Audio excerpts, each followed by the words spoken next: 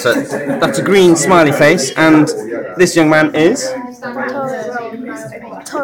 Torrin. Right, hi Torrin.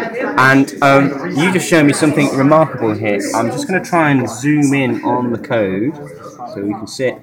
And you made it do something. What did you make it do? Change colour. Change colour. And how did you do that? By changing this number.